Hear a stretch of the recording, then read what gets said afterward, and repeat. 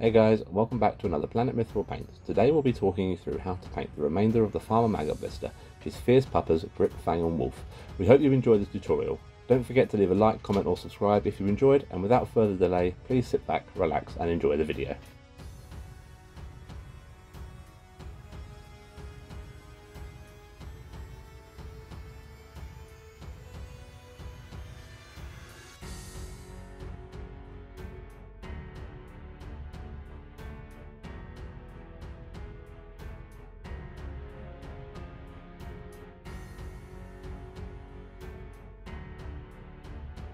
We're going to show you two separate colour schemes for painting Farmer Maggot's dog. Grip and Fang will be painted to be traditional Doberman dogs, and Wolf will be painted with a different tone just to break up the pack a little bit and add some character to these loyal hounds. We'll only be showing you the body coloration for Wolf, however, as the rest of the details, the collar, etc.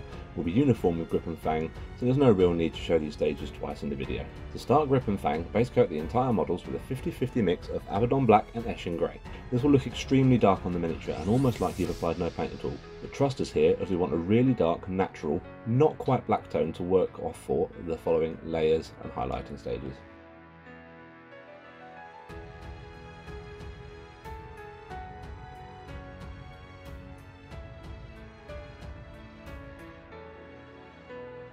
Add more Eshin Grey for the first layer stage. Again, you want to coat the entire model at this point to give the following wash a lighter tone to work with. The almost black base coat we applied will help to keep the dog's skin from becoming too vibrant at this stage. You may want to apply this in 2 or 3 thinner coats in order to keep the skin smooth and give the dogs the glossy, shiny, smooth coat we want by the time we're finished.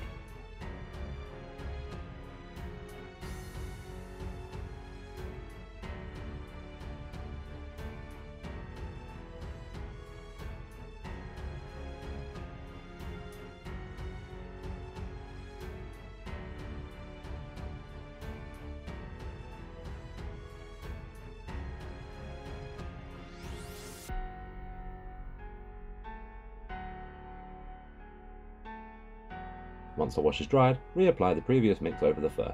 This time you want to make sure to leave the Nuln oil showing in the deepest recesses to create a sense of natural depth and shadow.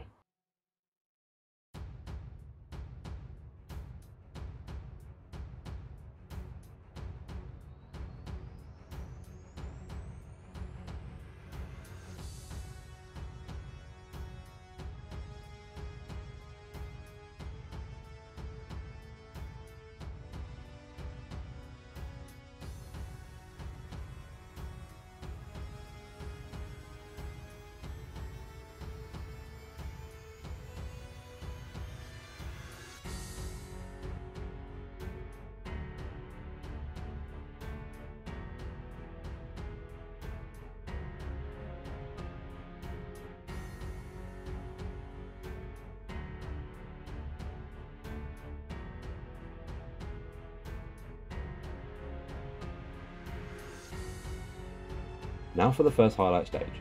Add a small amount of Dawnstone to the previous Eshin Abaddon mix, bringing the overall mixture to an approximate split 25% Dawnstone and 75% of the original mix. Now you want to focus on picking up the musculature over the dog's body, face and legs. Areas to focus on include the snout, ears, brow, leg muscles and hindquarters, as well as their shoulders, and carefully outlining the ribcage on their undercarriage. Take your time here and try and keep your highlights fairly tight, as we want to create a sense of muscle movement and texture on the model that ultimately doesn't have a lot of defined sculpted texture to work with.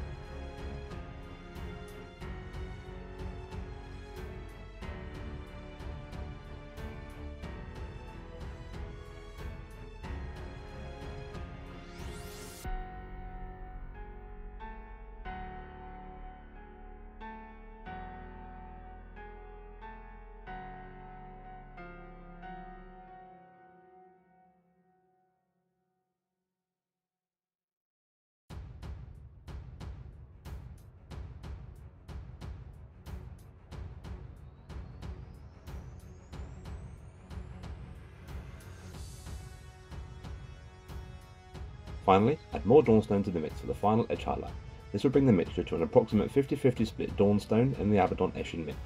Retrace over your previous highlights, keeping your lines tighter and neater, and focusing a bit more on the upper and outermost areas of skin to reflect where the light will be moving across the dog's body. By the end, you should have a very natural, defined looking coat of fur for these two loyal hounds.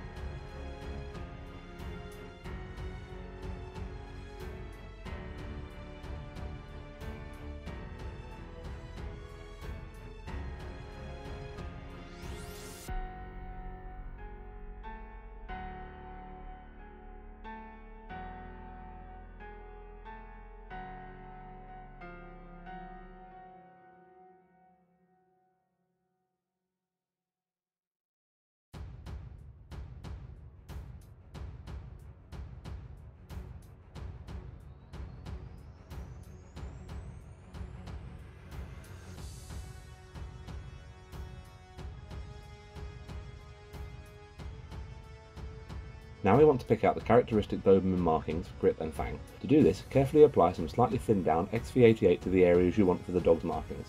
Here we focus on the snout, the jaw, the paws, eyebrows, ears and across the top of the front of their legs.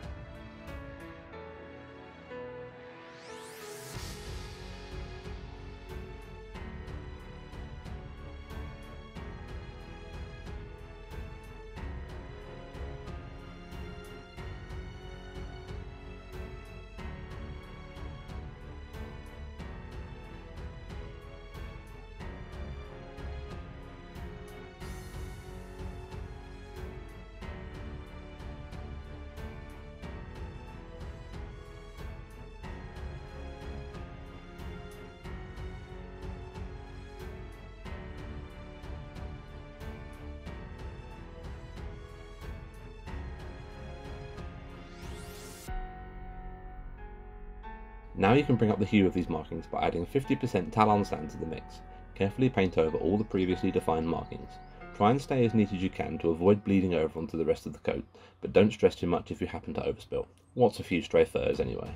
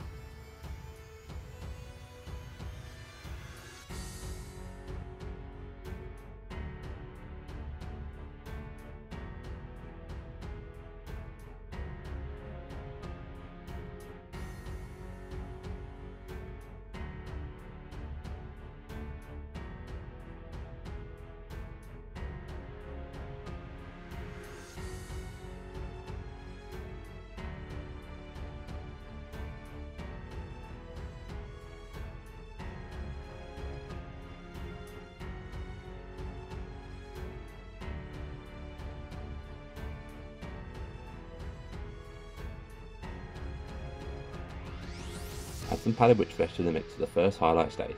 Now focus on the upper and outer areas of these markings, similar to how we painted the black fur, in order to create a sense of depth and shadow and to further define their musculature.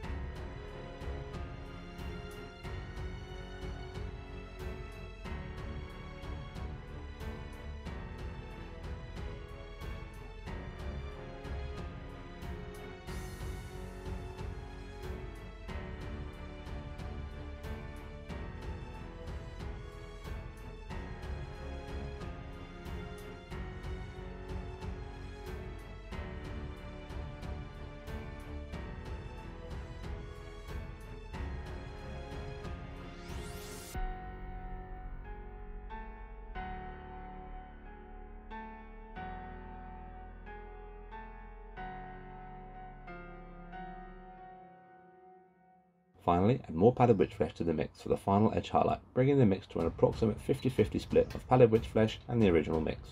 Now focus this on the upper and outermost areas to give the markings a slightly glossy look, as if the light was hitting them.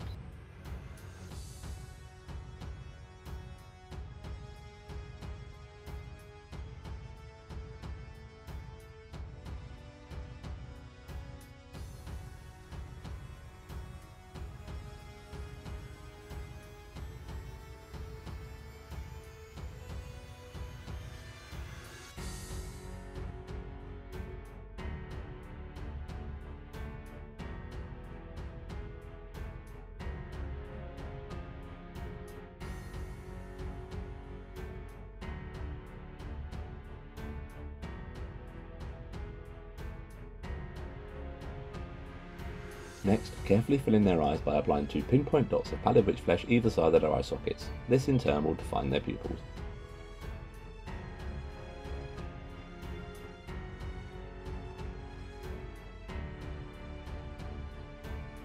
Carefully pick out the teeth using rack-off flesh. Make sure your brush has a good point to it in order to avoid repainting over the markings around the snout.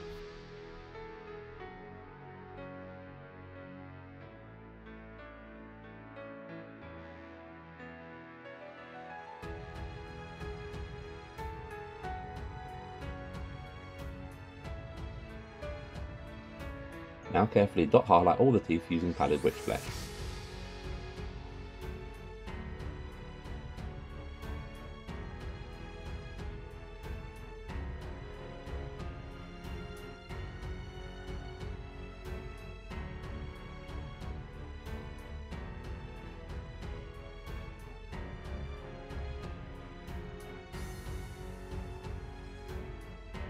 Paint the collars with Doomball brown.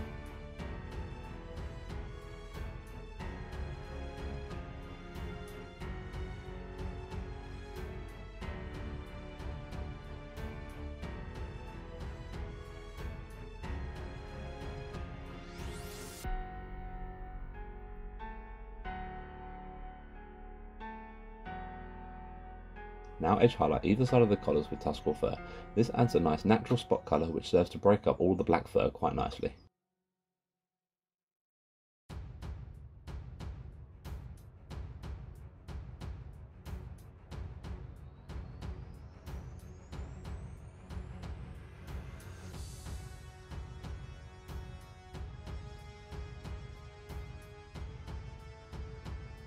Carefully apply a dot layer to all the studs around the collar with lead belcher.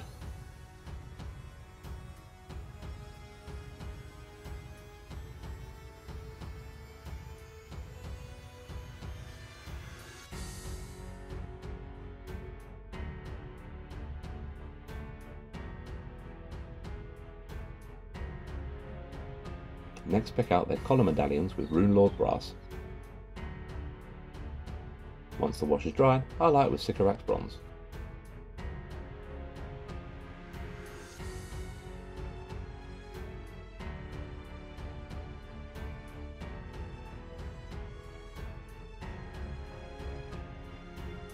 Now to tackle Wolf. We're almost going to be inverting the colour scheme we use for Grip and Fang, but with a slightly different colour palette in order to create some differentiation between the three puppers. To start off, base coat wolf's fur with a 75-25 mix of Mournfang brown and Dryad bark.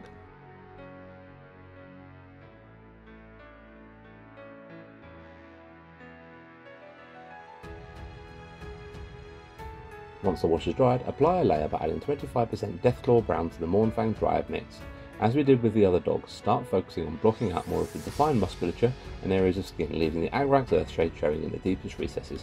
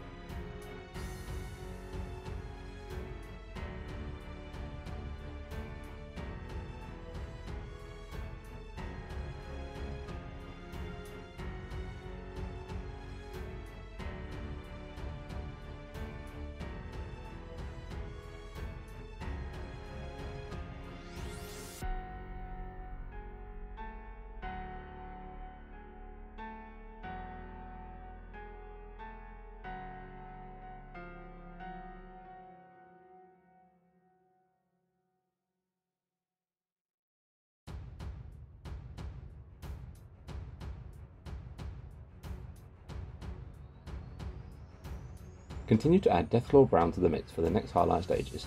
At each time, focus on pushing your highlights more to define the feature of the model as we did for Grip and Fang. We've chosen Deathclaw here as it's the most natural progression to Mournfang, but also maintains a degree of depth from the early addition of the Dryad bark.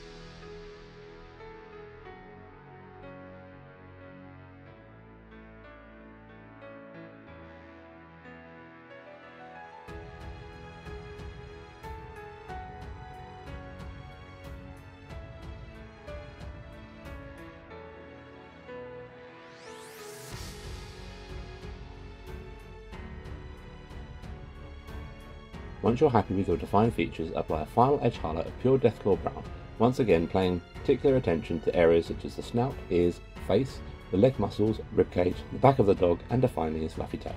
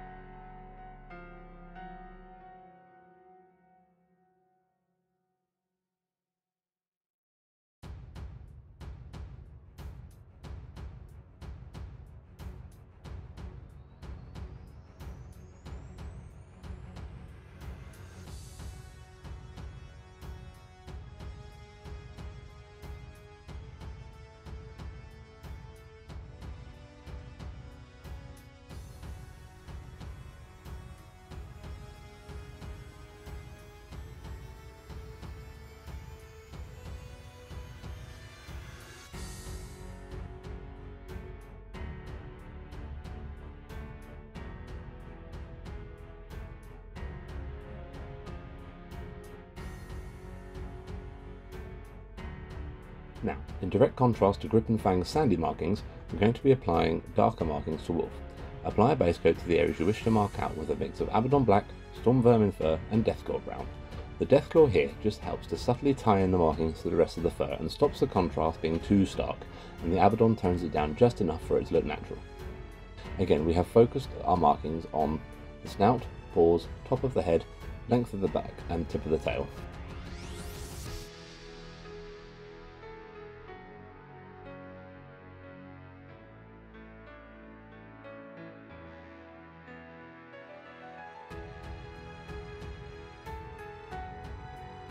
Once the wash is dry, add more storm vermin fur to the mix and highlight all the previously marked out areas.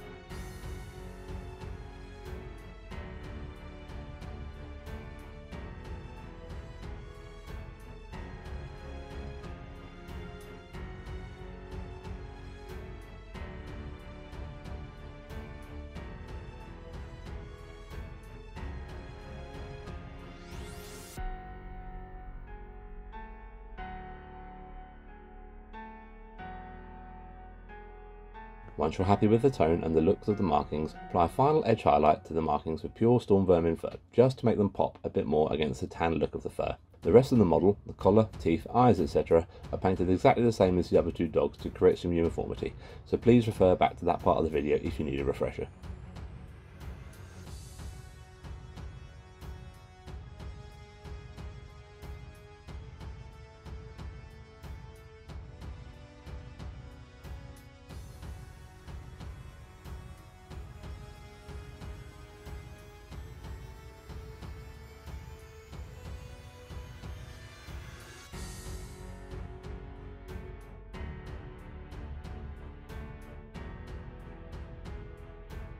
And there you have it, 3 loyal hounds finished to help protect Farmer Maggot and his much sought after mushrooms.